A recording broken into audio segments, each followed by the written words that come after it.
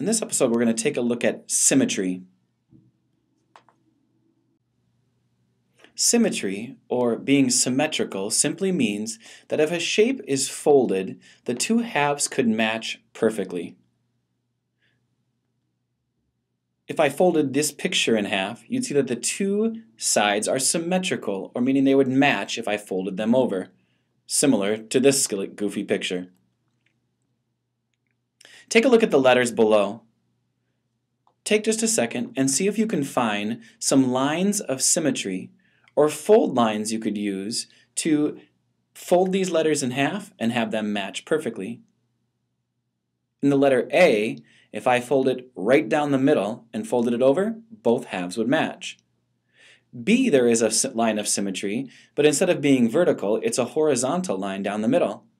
Same with C, and D, and E. The letter F does not have a line of symmetry. There is no way to fold that letter in half and have it match the other side. So we'd say that F is not a symmetrical letter.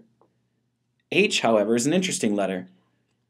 There is a line of symmetry horizontally that I could use to fold it in half and match, and there is also a vertical line I could use as a line of symmetry and have it match.